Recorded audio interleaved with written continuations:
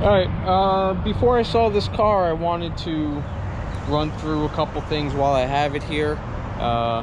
Yes, sadly, it does seem this is going to a new home soon. I know I'd mentioned in one of the last videos I wanted to do a diesel conversion on it. And then shortly after that, somebody made me an offer that I don't think I'm going to be able to refuse. So while we've got it here, let's I want to talk about what it takes to convert a CIS 8-valve Mark I into a carbureted 8-valve. Similar applies to 16 valves, but we won't get into that. That's not even a well, it is Mark I Scirocco motor, but it's a bit more involved. These can be done very, very easily and very, very affordably. It's not super cheap, but it is and can, well, not is, but it can be a lot cheaper than trying to fix and sort through an old, broken, questionable condition CIS system.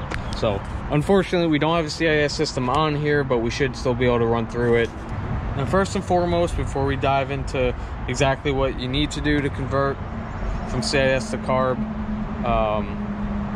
the things that will make your life a whole lot easier, if you're not buying just a single 32, 36 Weber off the shelf and bolting it on, you're gonna need to do some tuning, especially if you're buying a used unknown condition carburetor off of somebody, or you're gonna rebuild it. This mainly applies, well, this applies especially to race carbs. Get yourself a wideband gauge, the air to fuel ratio gauge, you know, whichever you want to call it. Just do yourself a favor and get that, because otherwise the only other way to tune these is via the butt dyno, or taking the spark plugs out and checking how they're burning, and then taking it out for joyrides 57 times in a row up and down the neighborhood. Get yourself a wideband. It will make your life so much easier, and that's how you tune a carburetor like a gentleman. The other thing I would strongly recommend getting, fuel pressure regulator and fuel pressure gauge. Those two things you're gonna want. It's gonna make your life easier, and otherwise you're just kind of waving your dick around in the dark. So get those things, work like a gentleman. I'll put a link down below of the wideband that I used. It's an AEM analog gauge. It looks at place in the late Westies. I can't say the same for these early cars, but it's an analog gauge, not big, bright, flashy lights in your face. I hate that. You're obviously ditching the stock air box, which would sit somewhere here, and atop this stock air box, you will have your fuel distributor, which is where all your fuel lines come off of. You have your 4 fuel lines running to the head, and then the 5th fuel line warm-up injector would run to the side of the intake manifold here. So it's pretty straightforward with removing all of that. If you're going to try to remove it to sell it, you know, obviously take everything off carefully. Rip your airbox off, rip off the associated lines, you know, your main intake tube. Sometimes you'll have some other stuff coming off of the airbox if everything's intact. But basically disconnect and remove the airbox with the fuel lines, and those you can simply remove by using a pair of channel locks if you don't have the actual tool to remove the injectors. But basically, if you get a pair of channel locks on here and wiggle the injectors out, they just pop right out. And then the 5th injector is just held on with a big banjo bolt. Break that bolt loose, pop that 5th injector off. We've got a bunch of vacuum lines too. Near the top of your airbox, you can have like a big can with one of the fuel lines coming off of it. Again, banjo bolts. You'll have your feed and return lines sitting on top of the airbox. So once you remove your fuel lines off the airbox, you go ahead and come down here to your actual feed, your feed and return hard lines that are attached to the car. These run to the fuel tank. You'll need to plug up your return line unless you're going to use it. Some carburetors, you don't need to use it. I'm not having any issues that tell me I need to run one on this setup, but sometimes you'll get fuel overflow, or the carburetor will load up on too much fuel even though your jetting's correct, and that can be due to overpressure. These single Webers are happiest with 3 to 4 psi, and I know I have exactly that running to it. Ideally, get yourself a fuel pressure regulator on here so you know for sure That's what you're getting at all times. Fuel pressure regulator and a gauge.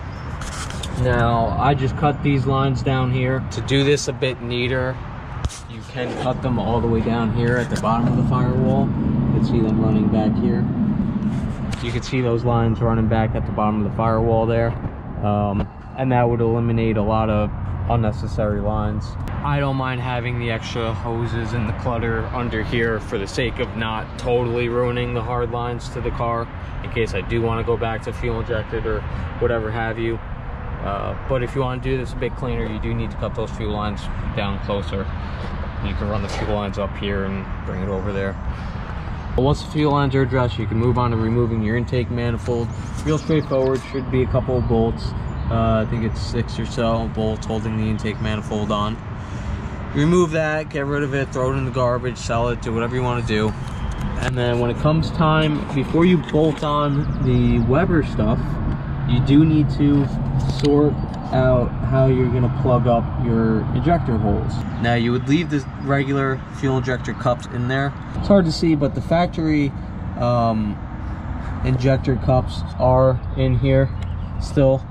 Now, the cheapest way to go about this is you throw dimes or nickels down in there and seal them up with silicone, and you're ready to go. I know Tectonics Tuning sells like a plug kit, but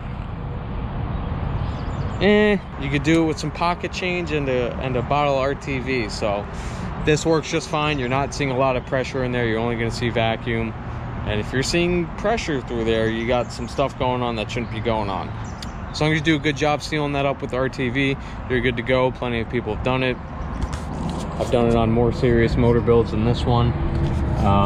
So seal those up, then you're ready to rock. Simply bolt on your Weber manifold and your carburetor, and you're good to go there. In terms of wiring, there's not much you really have to alter. Again, same thing with the fuel lines. I didn't want to go altering too much, making any permanent changes to the car, even though some of this stuff is trashed. So this stuff is just related to the CIS, which is fine to leave in the bay. Same thing as the fuel lines. If you want something a bit tidier, obviously cut your CIS stuff off and ditch it. You've got your coil up here with a couple wires running to it. You shouldn't have to alter any of that. On the later cars, you have an ICM and bracket that sits up here with a big plug going into like a trapezoid shaped blah blah blah. A plug going to that, and that's for your later haul style. Later distributors, like I said, this is an early point, so I've just got one wire to it. But again, you don't have to mess with any of that. You know, at the very least, you just disconnect your CIS stuff and toss it off to the side. Everything should still fire up just the same.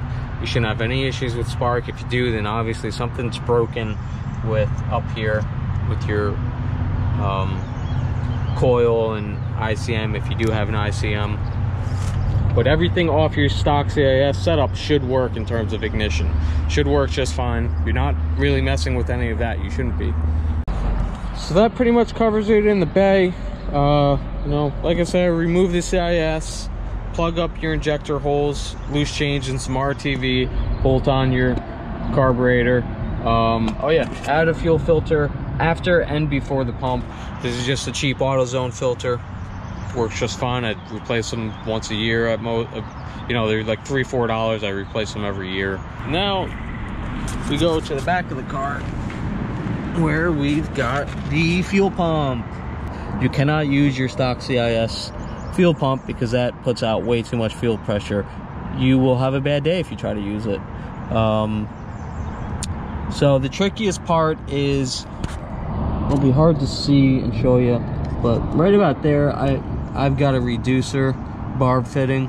I'll put a link below of which one you want, but basically you got to reduce from this big old line coming off the tank down to that 7 or 8 mil that is the hard lines that run up to the bay. So I've found The easiest way is cutting that stock fuel line. This comes off a big elbow and goes to your CIS pump, which will be sitting up here. Use that reducer barb fitting, throw a fuel filter on, and then put on your low pressure fuel pump. And you can use your regular wiring. You obviously have to change the connections, but it uses the same wiring that's used back here. So the only thing you should have to mess with is that feed line coming off the tank right there, which feeds your accumulator and pump, which both sit up here. I'll put the link to this pump in the description too.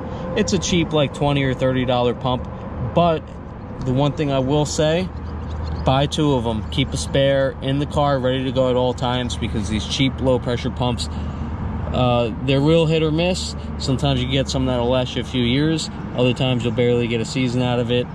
Don't leave home without a spare. It's a cheap part and doesn't take up much space to keep one in the car. You only want 3 to 4 psi for these single Webers, and that's all that pump is good for. As I already mentioned, if you have too much fuel pressure, you're gonna have a bad time. You'll overflow the carburetor with fuel, and worst case scenario, go down in a blazing glory. So as usual, this could have been a much better, more professional looking video, especially if I had the CIS in here to show you a true start to finish conversion. But I figured it's better than nothing.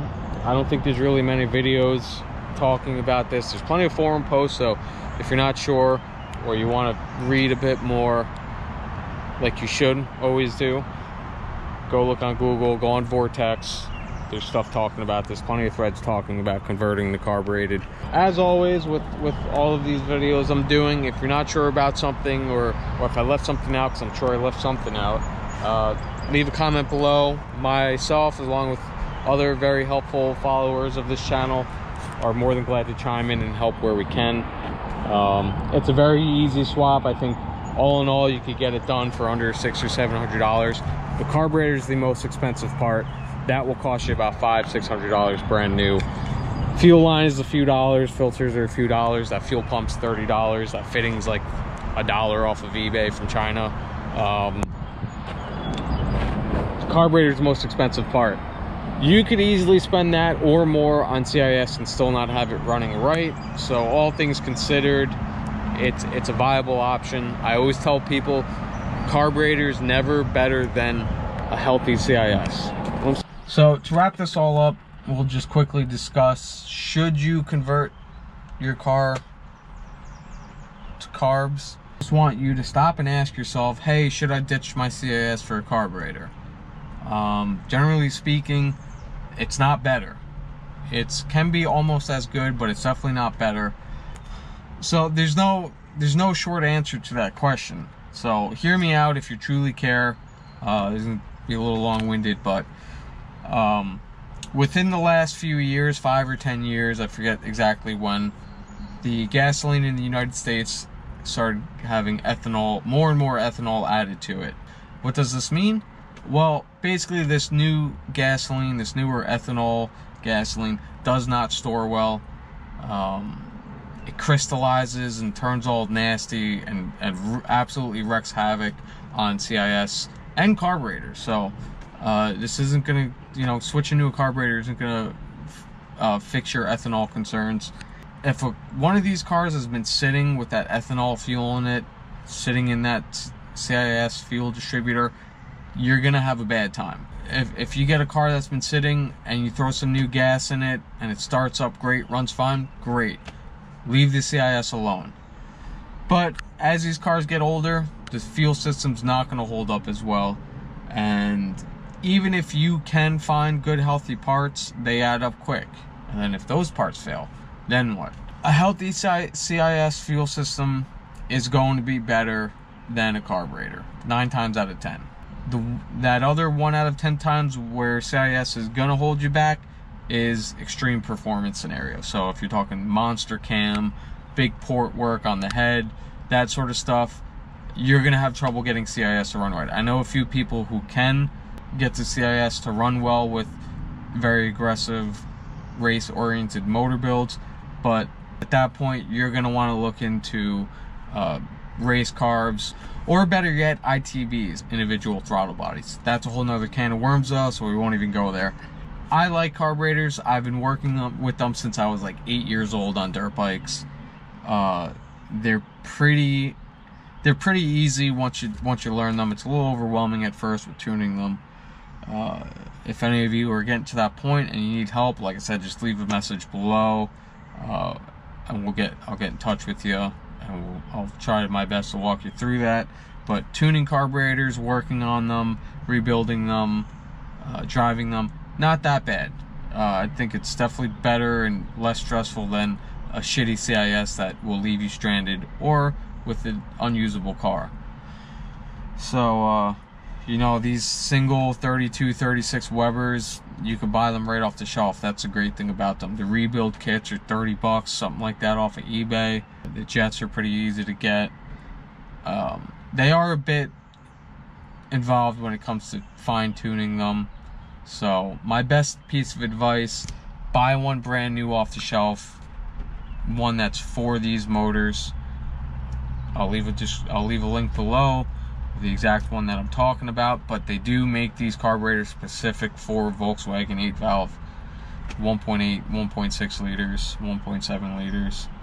I've bought them used, and they've been a bit of a headache because, you know, buying one from somebody down south in a warmer climate, trying to get it on a totally different motor that has more work or less work done to it, you know, that's when it becomes a bit of a headache. So new is always best. It's pricey, but again, it's a nice peace of mind knowing that you can now drive that car across the country without any fueling issues. All 4 Mark 1 sitting in my driveway have carburetors, but I still am not quick to tell people just convert it to carbs. There's very few instances where I say, yes, a carburetor is definitely going to be easier and cheaper to deal with. Without rambling too much, that should wrap it all up. If there are any questions, don't hesitate to ask. Yeah. See you guys later.